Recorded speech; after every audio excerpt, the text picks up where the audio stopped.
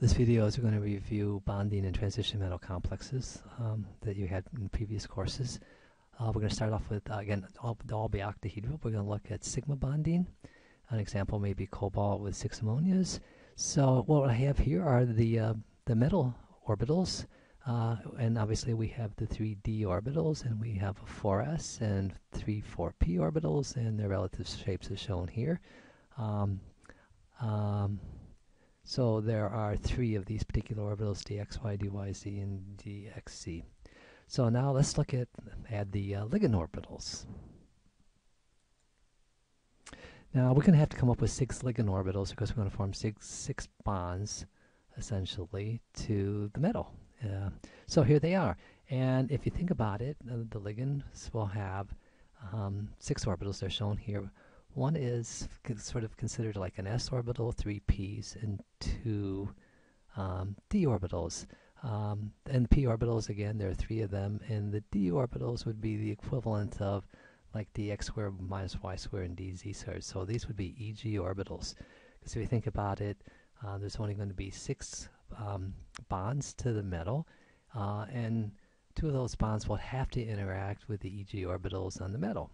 So let's see what happens when we bring these together. And note, of course, these orbitals are lower in energy for the ligands than the transition metals, because we're talking about maybe 3d electrons and 4s and 4p. So let's bring them together to form some MOs. So we're going to form MOs, and I think you can see that with the lowest MOs are going to be bonding, and then we're going to have anti-bonding and some non-bonding. And the bonding ones would be between, for instance, the 4s and the A1G, which is S-like. And then we're going to have 3 T1U orbitals, which are equivalent to interactions like of the 4p with like the p orbitals on the ligand. And then the metal orbitals, there are the Eg orbitals. What we're going to have are 2 of those, the dz squared, dx squared minus y squared, can interact with the Eg orbitals from the ligand. So again, we have these 6 bonding MOs. Now what's left over are the T2Gs on the metal, so they're going to be non-bonding. Let's say there's no electrons in them, so they're non-bonding. But of course, as we use the the 2 Eg orbitals, and those are shown here, okay, the dz squared and dx squared minus y squared, because we use those to form the bonds with the ligand orbitals. We have the Eg bonding orbital down there, but then we're going to have the Eg anti-bonding orbitals higher up.